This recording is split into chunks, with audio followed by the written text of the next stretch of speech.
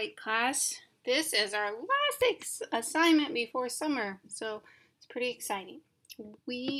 This assignment is going to be working on emphasis, which is an element of design.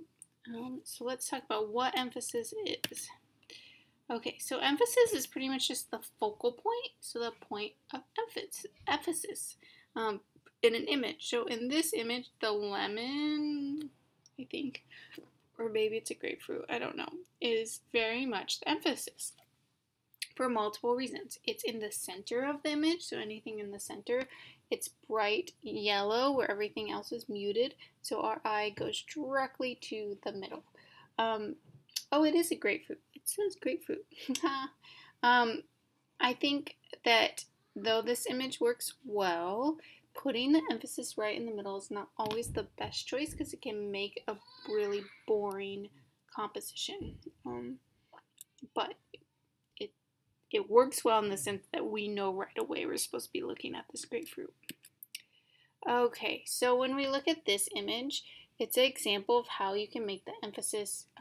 It doesn't have to be like the biggest, most centered object.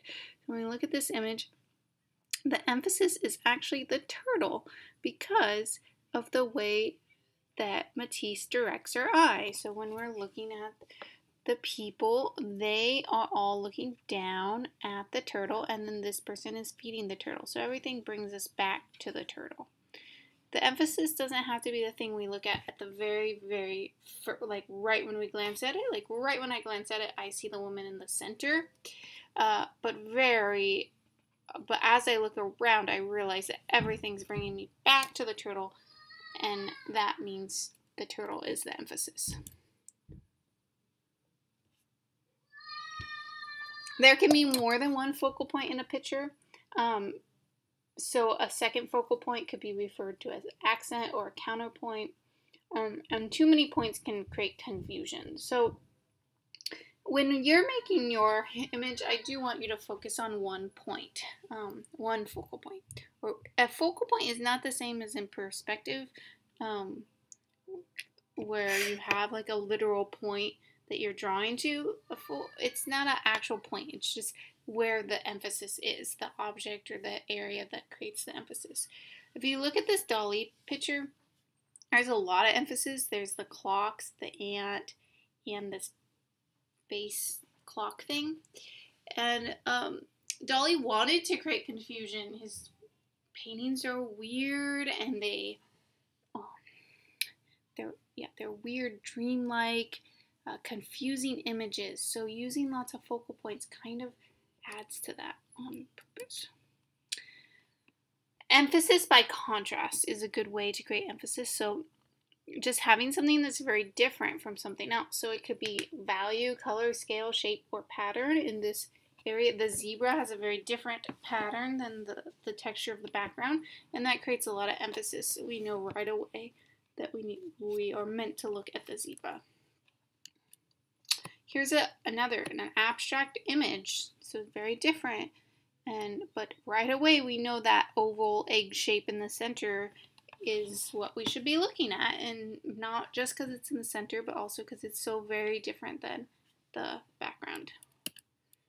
Emphasis by isolation. So the doctor over here is the main emphasis, and then the secondary one is here. And we know that he's the emphasis because he's separated from the bigger group. He has a big light on him also.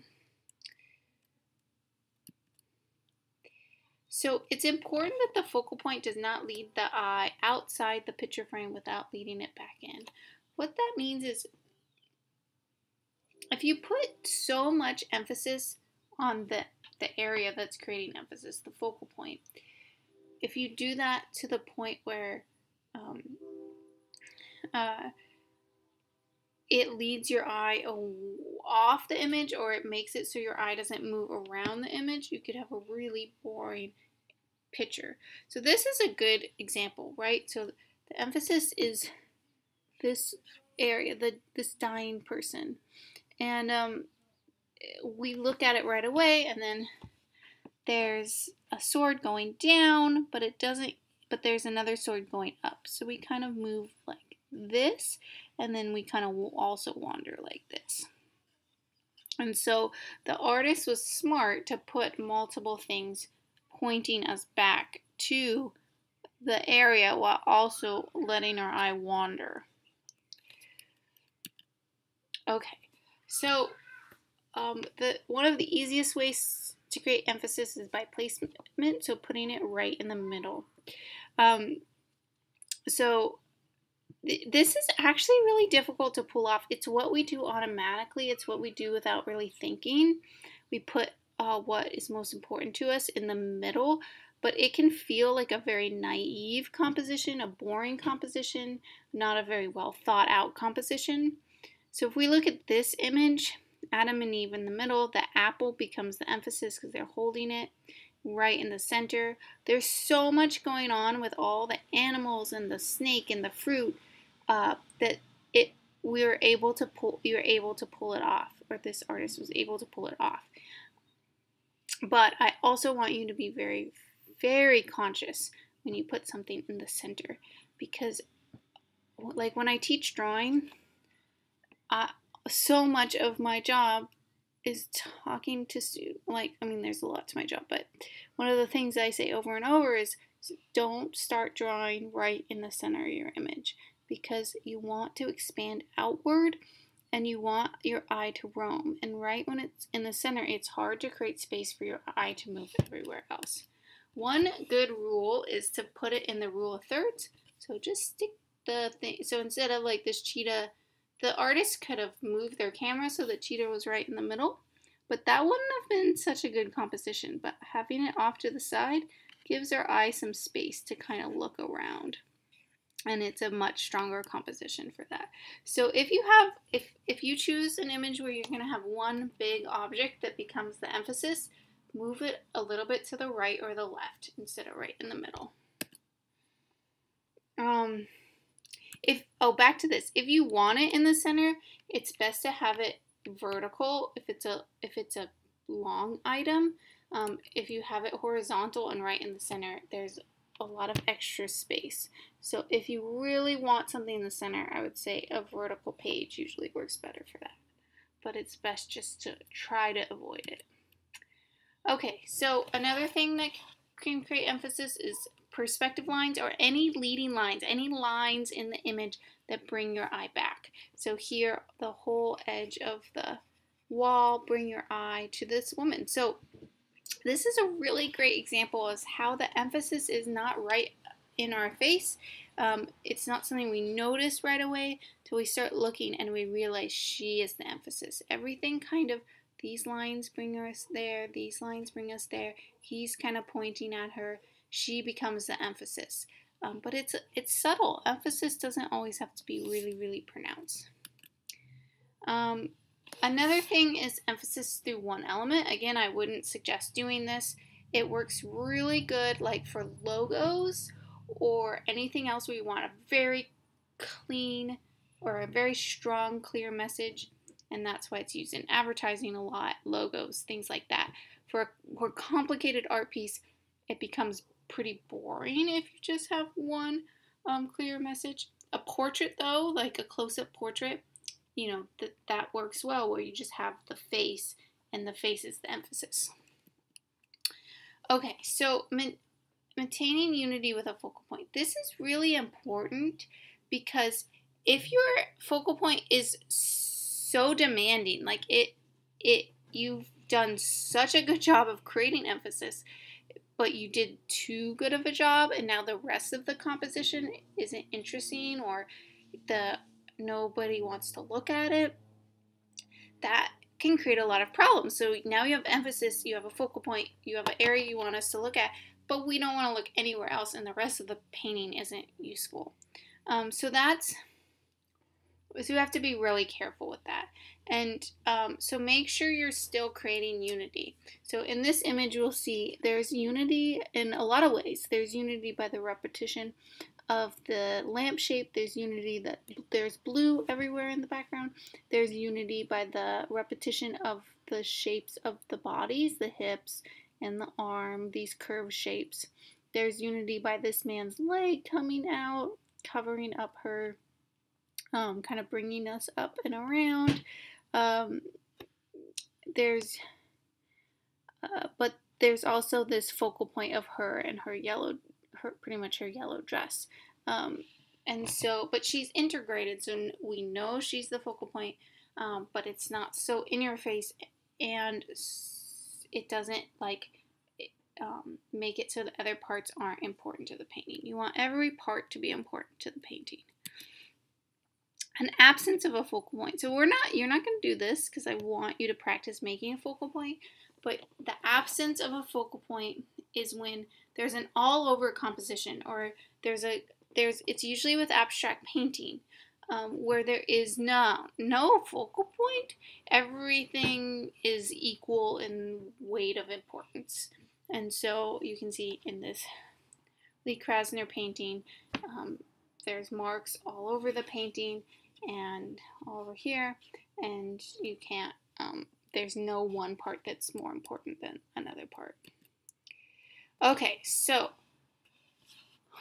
conceptual ideas. So usually I do this project where you kind of decide that you make a painting about something about yourself that really makes you who you are. And it could be like cultural, it could be family, it could be a hobby, it could be friends, something that really makes who you are. This time around, I'm going to change it a little bit. And so I want you to your work to be specific on how you're getting through this pandemic. So it could be something that was important all along, but now feels more important, or it could be about your fears and worries. And I want you to focus on yourself or your family and make this a very personal painting. So this is not a painting that's kind of trying to capture the whole world and what it's going through. It's trying to capture what you're going through. So either it could be something that's helping you get through everything, or it could be something that is a negative. Or maybe it's something to show boredom, or to show if you're very overworked right now, it could be showing how overworked you are, or whatever. We're all having a very different experience based off our circumstances. So I want you to show me your experience in this painting. So I'm going to show you some artists so I'm going to do a couple things. I'm going to show the first group of artists, or artists I always show, and these are making work that are very personal to them and either their culture or their life. And then the second group, I'm going to show you some work that was made in the Spanish flu. But this one is kind of related to what we are living through, but very different. So Felix Gonzalez Torres was an artist that lived in the 80s, and he was really inspired from minimalist art. So minimalist art was very like a square box, a painting with a square on it, like a cube, just like an actual cube in a gallery. Very, very, very basic shapes, and they were really interested in like the space of a room and how to like kind of integrate the work into the building, and how that created it transformed the space and the light and things like that. Minimalist art is a lot of times when people go, oh, I don't like modern art, they are actually thinking of minimal art, which is very small time period. It's like 10 years where it was really popular. But that's what we think of when we think of one of the couple things we think of when we think of modern art is minimal art. Personally, it's not my favorite at all, but I do really like Gonzalez Torres' work and one of the things I like about it is he takes the aesthetic of minimal art and makes it very, very human. And you only know how human it is till you know his story. So this is like a carpet of candy. I'll show you some more candy ones. And he was a gay man in the 80s, and he was interested in, he was experiencing the AIDS epidemic because his boyfriend had AIDS and was dying. And and then Gonzalez also died of AIDS. So the weight of the candy is the weight of his partner. So it was the same amount of pounds. And what's interesting about it is if you looked at this and you walked into a gallery and you saw this on the floor, you would assume you weren't allowed to take it. But his work wants you to interact with it, so you can take the candy. And it's almost like a ceremony of you're watching the person waste away as people take the candy, which is kind of heartbroken, and I don't think the children in this photo really understand. But on a lighter note, it is kind of fun if you ever go to a museum and you see a pile of candy and you see his name on it. Well, I don't think there would be piles of candy by a different artist, but you see his name on it and you take the candy. They don't have a sign that says you take it. You kind of have to just know, and to watch people around you kind of be horrified that you're taking candy. It's kind of funny because they don't know the whole story of the art piece. Okay, so here's another piece. And he did these billboards, and this one is a billboard of his not his family, sorry, of him and his partner's bed. So he's living in a time period where AIDS is killing lots of people, but also to be gay is not really looked upon well, and so he is doing something that I think is very interesting. He's putting his life, the most intimate part of his life, where they slept the night before, and he's putting that up on a billboard, and he's kind of making it public for everyone to see. Okay, so here's another artist. His name is Mark Bradford. He's an LA artist. He lived in South Central LA, and he got started when he was making his art. His mother owned a hair salon, and he used the papers from the salon, the little hair,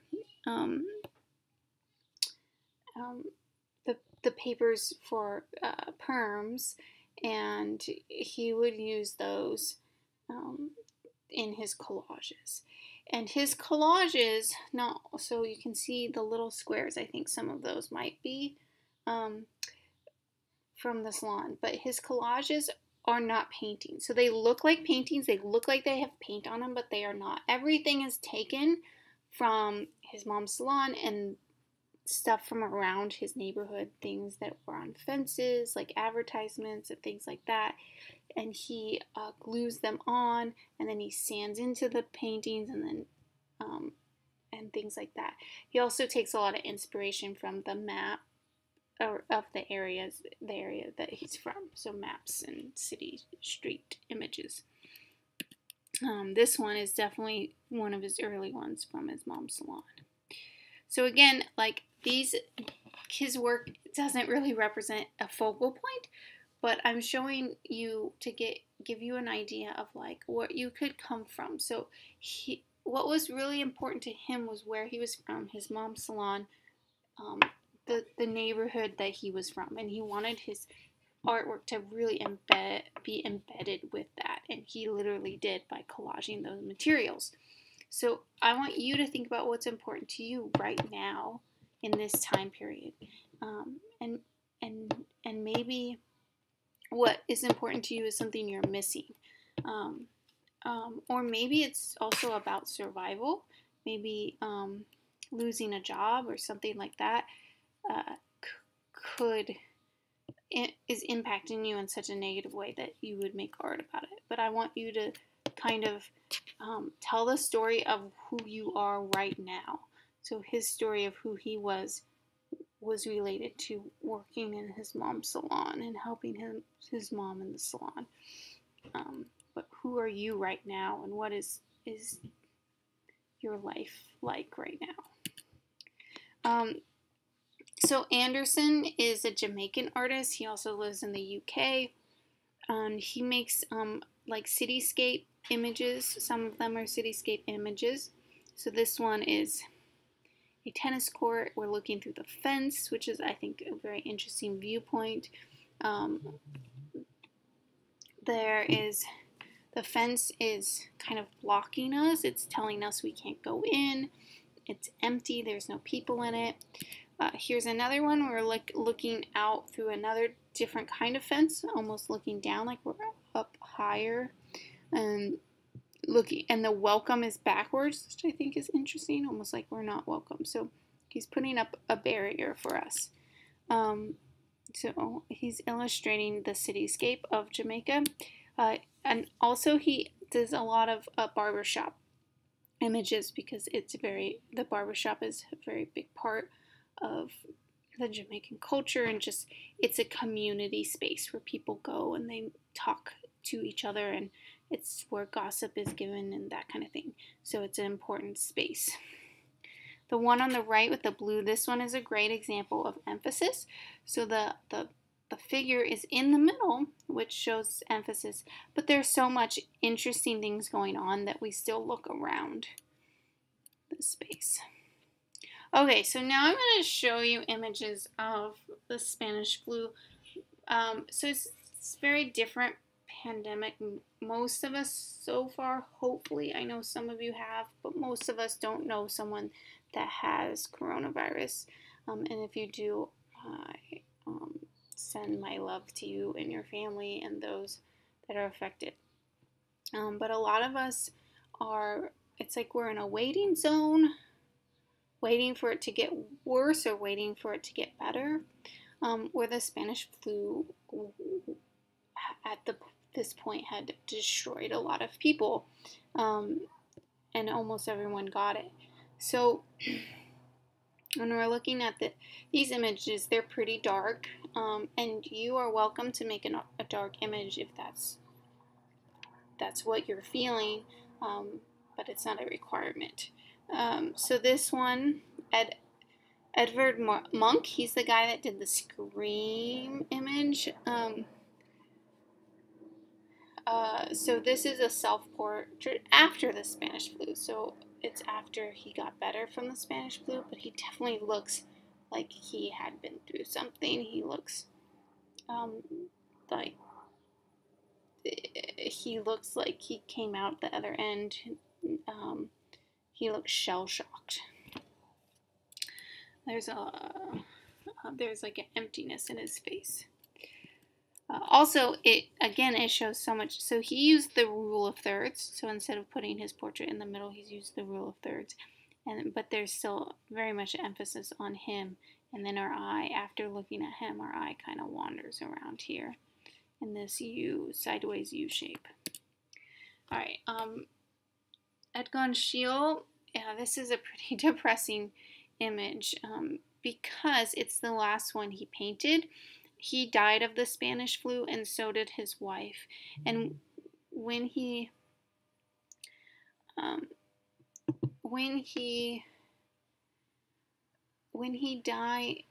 painted this painting, his wife was actually pregnant with his first child, and this was like a picture.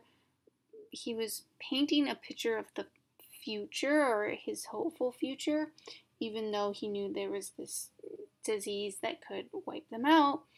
And what happened instead is his wife died while pregnant of the Spanish flu, and so did he. So this is a pretty depressing and sad image.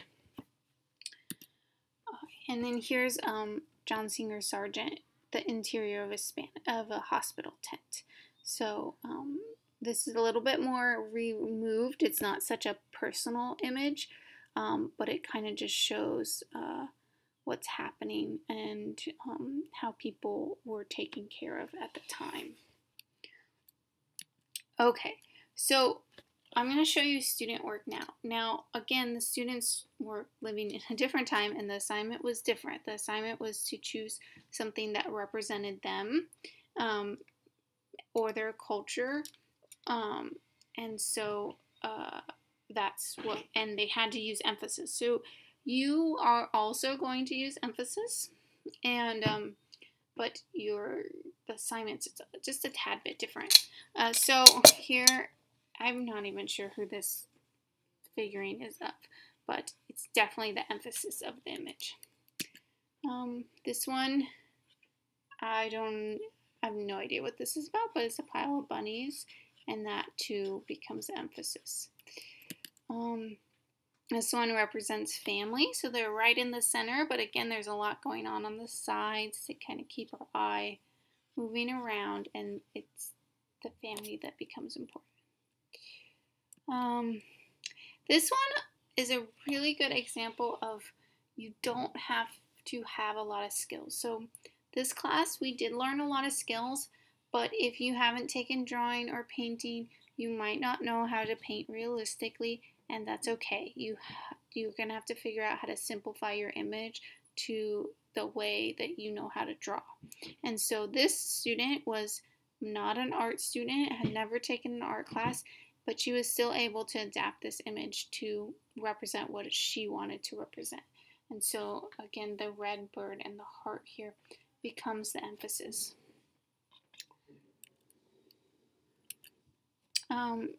Is another example. He wanted to talk about how his sense of home was in his imagination, and so that's what he did there, which I thought worked out well. Here's another one. She becomes. So you can see some of these use materials that aren't paint, and that's okay. I do want it to be mostly painted, but if you want collage or anything like that, also you can. So that's what she did with the swing. This one was his animals, and so his cat and his dog became the emphasis, but there's, again, so much to look that kind of helps tell the story. So this building here becomes the emphasis, and again, so much texture and things around to keep your eye moving. Okay, so this is the assignment. Make a design that has emphasis, a focal point in it. Make sure your design is unified and has variety. Make sure your design has balance. Make sure your design uses color harmony. It doesn't need to be a specific color harmony, but think about color and how it goes together. Don't just do random colors. Like, learn what we've learned about color, apply it. And then the theme of the work is think a lot about how and your family is getting through this hard time. Any traditions that are helping? Is there hobbies or people getting you through this? Is there something that is important to you right now, but you can't do it? So something that you're missing.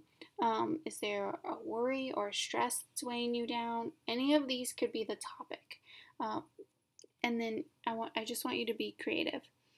I'm not going to post any process photos because this is the most open assignment we've had. You are going to really choose what you're painting, how you're painting it. If you're going to add collage elements or not, you don't have to do that. That is the only thing that I'm asking of you, really, is there's some kind of emphasis and that you're showing that you understand what a good composition is, which is the basis of this class, and that you're using colors well, which we've been doing ever since we've been online. So I'll have check-ins with you to make sure that the painting's coming along well, but I'm not going to post any process photos or videos because there's not really any one process that you need to use. You're going to use whatever processes we've learned in class. If you know a way of painting or making something that you want to try that's not related to this class, but it's still a good composition, you can do that. You can make the painting very flat. You can try to create value. You can create texture. Any of those things are appropriate.